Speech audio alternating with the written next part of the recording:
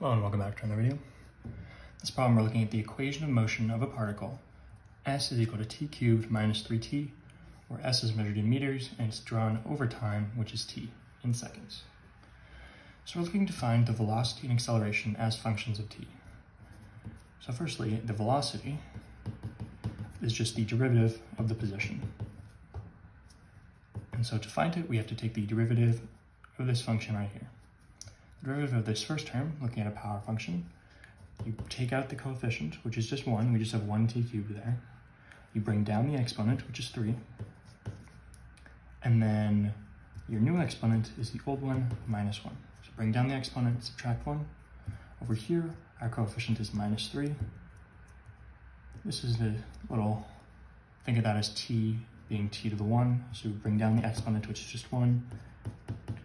And then subtract 1 from the exponent to get the new exponent. This is something we can now simplify. We have 3, t to the 3 minus 1 is t squared minus 3 times t to the 0. T to the 0 is just 1, so this is just 3 times 1, so minus 3.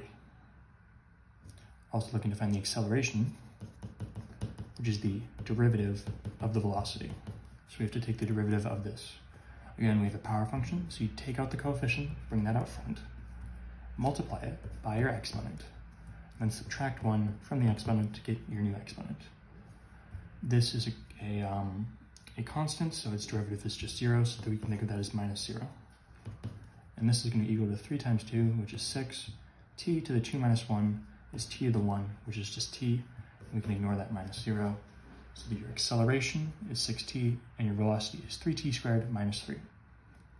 So, for b, we're looking to find the acceleration after 2 seconds, so all we have to do is plug in 2 for t, since t is in seconds.